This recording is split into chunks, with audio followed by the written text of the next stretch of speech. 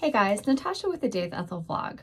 You know, when you get a book by Adriana Locke, you know you're going to get quick-wittedness, sexy alpha, small town heroes, and just normal romance. You're like, normal romance? What the hell is that?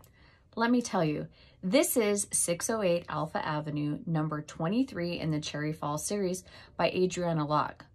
Let's just say Haley and Grayson have this kind of just quick-witted banter. And let's just say Haley is that girl that when you're the dude and you're sitting there talking, she's just constantly talking. She's answering her own questions, but she wants you to listen to make sure that you completely understand what she's getting at. And please nod your head when she's talking. That's Haley. Haley is fun. She's kind of just has this innocence of her essence. Like she's just extremely kind and gentle, and she doesn't think that she's the girl that the guys want to go home with. They've never given her a chance. They've always wanted, you know, the thong, the red lipsticks, and fake tits. That's not Haley. Haley's normal. Haley's the girl next door. Haley's the girl that you introduce your grandma to, and that's something that she's trying to overcome. And so what does she do one night at the bar when she's bartending? She kind of has diarrhea of the mouth and kind of tells Grayson, who's one of her closest friends, who she's had a huge crush on for years, kind of just tells him everything and kind of just unloads all this stuff. As he's taking a long pull from his beer, he's like, am I supposed to answer this question or not? Grayson. That name is just, when I hear Grayson, my heart just kind of twitters, because it's kind of a cool, sexy alpha man's name. You know, he is, yeah, rough around the edges. You know, he thinks because he has grease-stained hands, you know, most women aren't going to look at him because he's a hard worker. That's not true. Grayson does, you know, see the little things. Grayson is kind of just sets the bar high when it becomes to being alphaness, but he's just dedicated. He's, you know, knows that you got to work hard to play harder.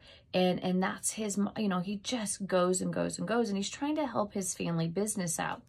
But he also just has been smitten by Haley for years. And he's also said, she's off limits. I can't touch her. I can't, you know, engage because she's the prize. And he even said this throughout that, you know, he goes, she said, he goes, you aren't a speed bump. You're no fucking wallflower. Girls like you are it. You're the prize at the end of the game.